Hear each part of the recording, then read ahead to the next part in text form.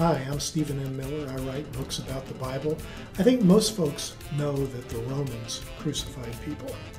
They crucified people they thought threatened the Roman way of life, and they did it to send a message. Don't mess with Rome. Crucifixion wasn't just a slow and painful way to die. It was shameful, reserved for the worst offenders.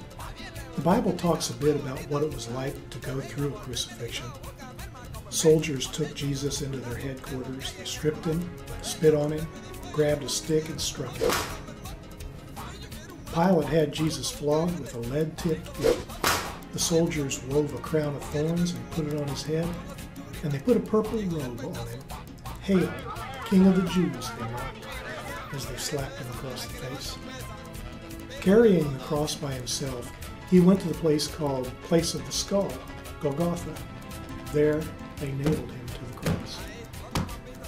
Bible writers weren't the only ones talking about crucifixion. So did the Romans, in gritty detail.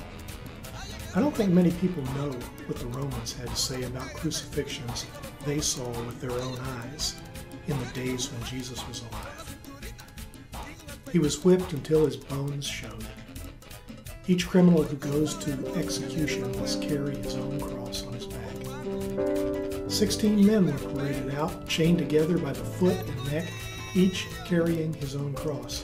The executioners added this grim public spectacle to the punishment as an extra deterrent to anyone thinking about committing the same crime. Some hang their victims upside down, some impale them through the private parts, others stretch out their hands onto forked poles.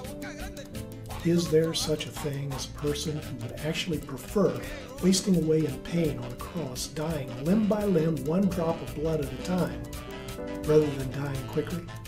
Would any human being willingly choose to be fastened to that cursed tree, especially after the beating that left him deathly weak, deformed, swelling with vicious welts on shoulders and chest, and struggling to draw every last agonizing breath?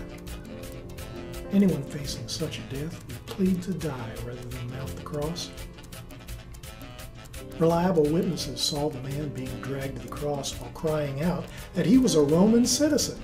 And you, Verres, confirmed that he did cry out that he was a Roman citizen, yet you sent him to a most cruel and shameful death anyhow.